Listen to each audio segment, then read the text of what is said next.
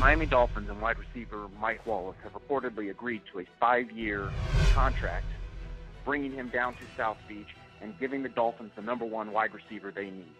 This is an amazing day for Dolphins fans.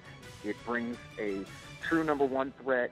It moves Brian Hartline over to the number 2 slot and puts Devon Best into the slot as the number 3 wide receiver. It means that the Dolphins have speed.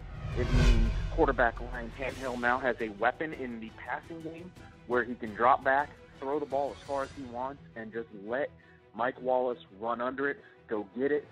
And it should make the Dolphins' passing game much better. It should also open up the running game for Lamar Miller and Daniel Thomas. This is a great day. It's exactly what everybody thought was going to happen, but as Dolphins fans, we all know you can't listen to that because of the smoke screen.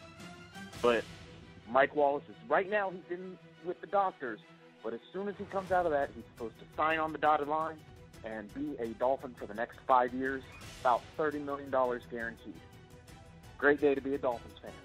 Keep watching SB Nation YouTube and the Phinsider YouTube, and we'll keep you up to date on Dolphins news.